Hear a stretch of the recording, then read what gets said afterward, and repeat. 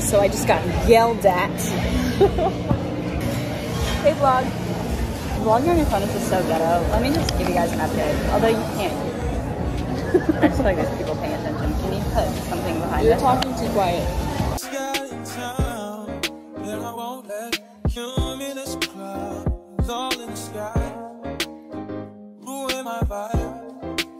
Usually I don't do this often, but since recruiting isn't an option.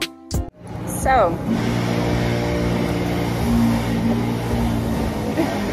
it's really the blender in the back. Yeah. So we're in Austin, Texas right now. It is Thursday. We've been here since Sunday, and I said I was gonna vlog the week, and something about just vlogging on your phone, I can't do. So this is gonna be a mini vlog, and then afterwards, we're gonna have a little debrief about my whole experience. Yeah, we compete today. I could throw up. I got North Italia for lunch. Yeah. Maybe I'll vlog the rest of my day today, so it helps me, you know, not just sit here and think about running. For the rest of the day, why do I sound like a little kid? For the rest of the day, we're gonna go back to the hotel. We're gonna get treatment. We're gonna chill. We have Bible study that we're gonna do, some of us. Get ready. Go run for our lives. I need your help. Okay, I want to do a get ready. Wait. With me. Okay, you want to do a what? I want to do a get ready with me today. Okay. So, if I want to like speed up the video, like you know, I'm gonna be braiding and stuff. They don't want to sit through that, right? So Yeah. how do I do like the little?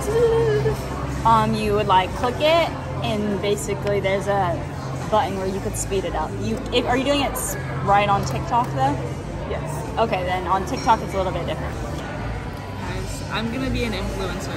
As you should. And don't act all quiet and shy and be like, hi guys.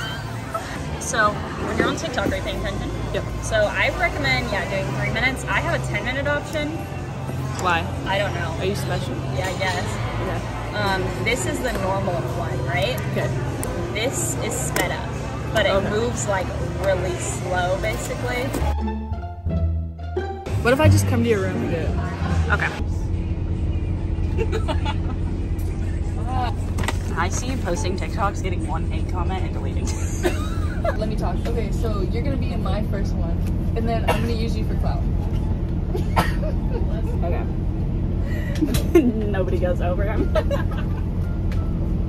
The chicken's good. Yeah, all of it's good. This is all this green color. It's a nice though. At least it looks healthy. Exactly, that's the problem. Oh, literally. Started pouring. And apparently the decathlon has a lightning delay right now, so fingers crossed that all this goes away by the time we have TV. This is why I don't, because I'll end up just talking to myself for 9 years and everyone looks at me like I'm a fucking crazy woman.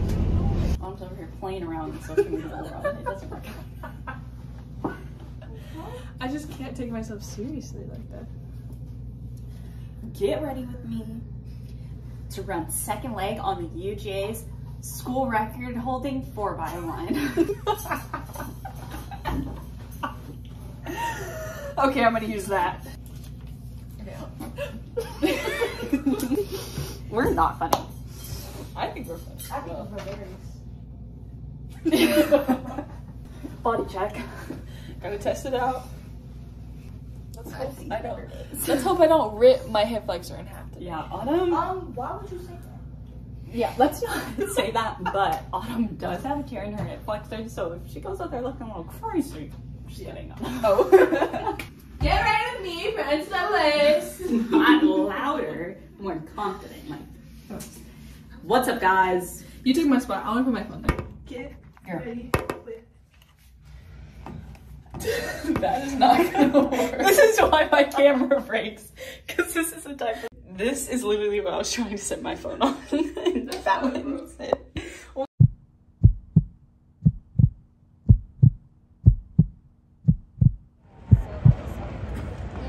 Go down. Go down.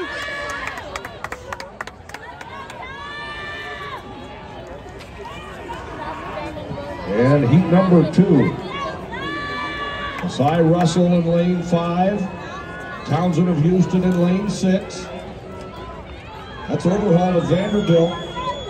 Qualifier 2 years ago, running well in lane 8. Cy Russell. She's been 4th each of the last 2 years at this meet. Luston of Georgia in lane 2. Cy Russell, the collegiate record holder of the 100 meter. Russell, Page McGee of Iowa. Let's go, Dom. Let's go, Dom. Cy Russell, the Townsend. On the outside is overhaul. Let's go, Dom. 52-6 on that carry for USC. USC and Baylor. Georgia. Let's go, long strike, Dom. Let's go, long strike, Dom.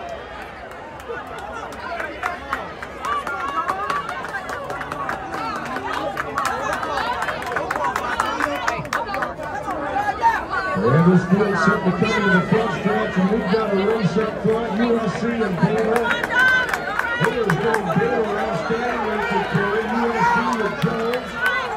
It's USC and Baylor and Georgia. LSU.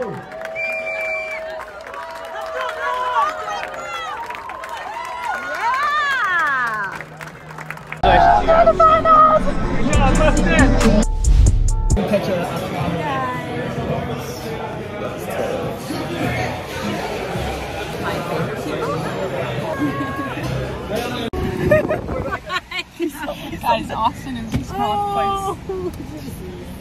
We just saw someone's barracuda. What? On the street. What? Why? We stopped laughing at them, guys. I don't know because she literally just got up and just completely just pulled her pants down. Are we gonna try again? I think we should try again, yes. Yeah, we're just It's okay. She was ignoring us. We just ignore her. Okay. oh my god. Would you? Wait, is it this blue? What's it called? It's the blue place right here. And I don't know where else to park. Yeah, we'll just go right here. You can. Well, Jaden could get out right here. We'll get out right here. I'll block it for a minute. Okay. I literally feel sick right now. I'm gonna take a shower and nap. And then we have dinner at 5:30. And we're gonna watch the boys run on our laptops. Okay, it's at 2 hours right now, and it's not going up. I thought it was just at 16 minutes. Autumn!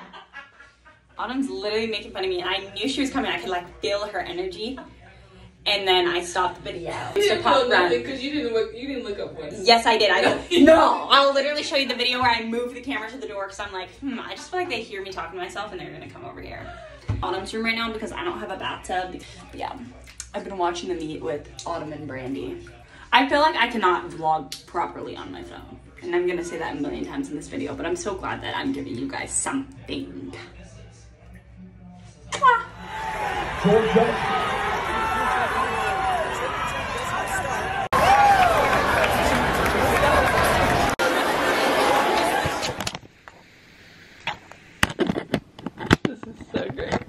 My camera works again.